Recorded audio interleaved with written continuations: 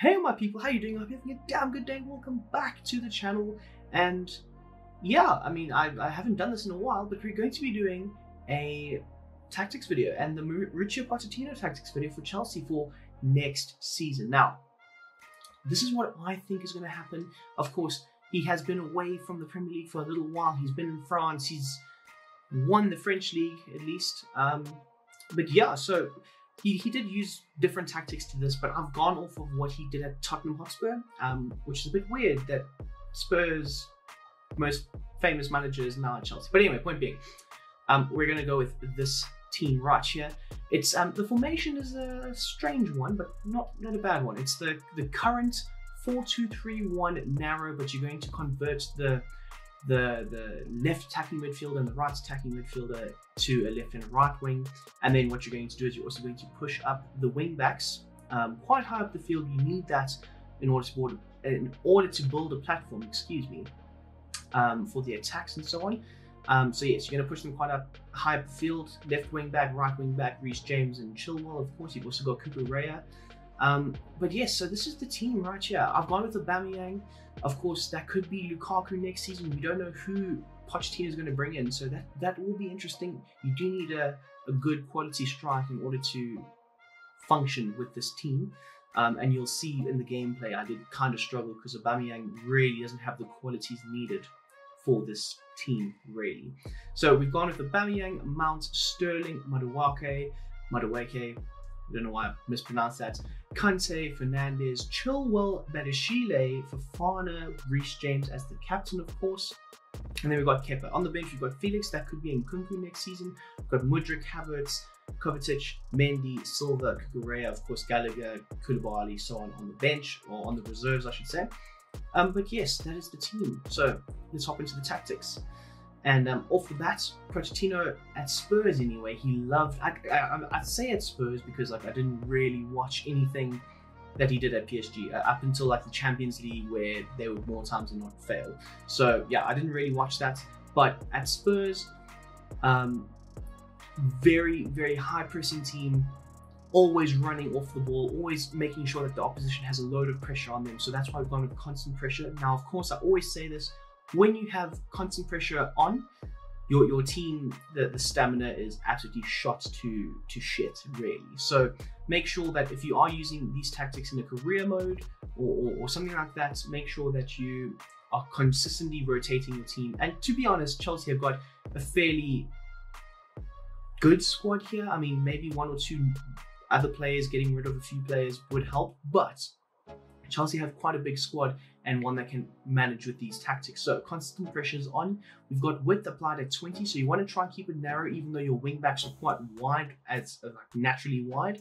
But keeping it slightly narrow will bring them in a little bit more, and you'll see the opposition will try and play out wide, and you've got two strong centre backs along with quick, agile wing backs that can help stop crosses and so on. As for depth, we've got it set on 80. Of course, for the better teams, drop a little bit, maybe drop it to a 65.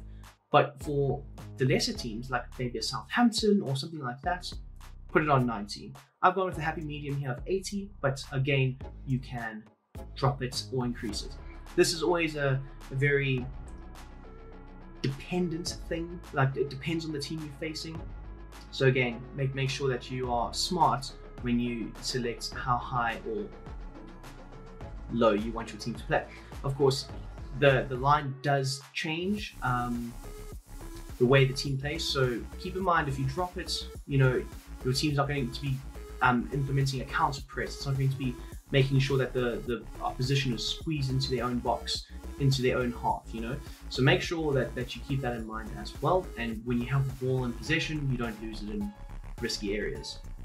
As for offensive play, we've got it set on slow build-up and possession. Now, you can have it on forward runs as well. It does allow the likes of Aubameyang and so on to get into the box a fair bit more, or maybe even a Lukaku.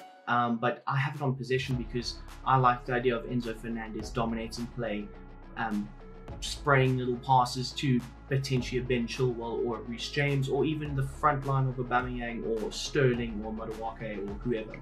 So yes, possession is the one that I've gone with, but again, you can go with forward runs, depending on who you're playing. Again, you know, if you want to more or less know that you're not going to be creating as many clear-cut chances, probably put it on forward runs, probably.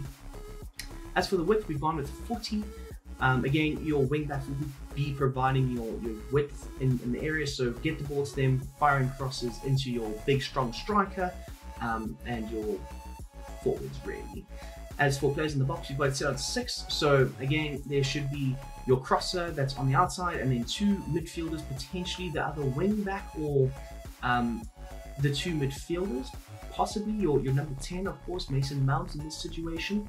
He will be on the edge of the box, but your 3 forwards, that is Sterling, Madueke, and Aubameyang in this situation, they'll be in the box waiting to hopefully hit home a goal. As for corners and free kicks, we've got it set on 4. Again, you have it set nicely up there so that you have more bodies in the box for either a corner or a free kick. As for the instructions, of course, Pochettino in the past, he has been bitten by this, but I think with a Kepa or potentially a new goalkeeper that Chelsea may bring in, because I mean, I've heard that they're going to sell Kepa and so on, and Mendy, of course. I think with the correct player, this could work like an absolute dream. And of course, if you are playing a high line, you do need a sweeper keeper. So of course, the instructions are set on comfort crosses and sweeper keeper. As for your 2 centre backs, nothing has changed here. Maybe you could go with a step up for one of them, but again, because we're playing these guys so high and wide, you don't really want these guys like messing around at all, because the last thing you want is a 3-on-1 break, and because maybe Fofana or Badiashile has stepped up and they've missed the tackle and so on. So again, set these guys onto the regular normal things, so don't change anything, and then move on to your midfield. But before we get to our midfield, our wingbacks, who are kind of playing as midfielders, but they're wingbacks, of course, join the attack and overlap. That is set for both Ben Chilwell, as you can see. Ben Chilwell, those are his instructions, and of course, the captain, Reece James. Again, they will be providing you your width. They'll be the ones firing the crosses. You want Sterling and Madueke to be in the box or take shots from just outside the box. You don't want them crossing the ball in that much. Of course, if a cross is there, don't be dumb. Just fire on the cross. But for the purpose of these set of tactics, this is what you should do, right? So yes, and then we move on to Kante, of course, one of the best DMs in the world before he got injured. And he's going to kind of be the box-to-box-esque player. So his instructions are tight marking, stay back while attacking, and then cover wing and stick to position. So only these 2 things you'll change.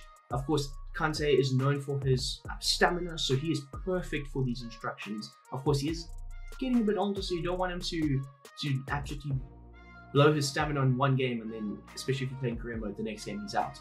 So tight marking and stay back while attacking, it will provide a nice little shield for Fofana and Badiashile when Reece James and Chilwell bomb forward. Moving on to his midfield partner, we've got Enzo Fernandez. Very similar, but slightly different. Tight marking again, so he's going to have to like put in some big time tackles, drop between the defenders. So you want him to collect the ball from the defense, carry it into the midfield, progress it nicely, and move it along to either a Kante or a Mount or Sterling or so on. You want him to have aggressive interceptions, cover wing, and then I've gone and set the deep lying playmaker, because he is going to be the guy that connects the dots from your goalkeeper to your attacking line. He's going to be that guy for you. Of course, Enzo Fernandez bought for 120 million. It's a lot of money, guys. That's a lot of money. But he's going to be that guy for Chelsea, and I think this role is perfect for him. Moving on forward, a man that might leave Chelsea, but for now he is going to stay in the team, is Mason Mount. We've got him set on comeback on defense. Of course, Pochettino always liked to try and have a sturdy base, a sturdy midfield to progress with for the attacking line. So Mason Mount's going to help you with that, and he's also going to join your attack. Of course, he's going to get into the box. You can have him on stand the edge as well. But again, for these tactics, get into the box is better. Of course, in the past, it was a Dele Alli that would play off of the likes of Harry Kane or so on, and he would be in the box a fair amount. So Mount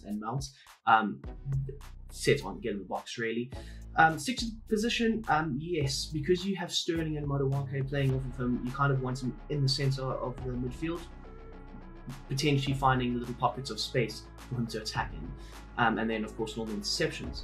As for your wingers, they both sit on the same thing. Come back on defense, cut inside, get into the box. Those are the instructions for them. Again, cut inside is very simple. You want the space to be generated for your overlapping wing back.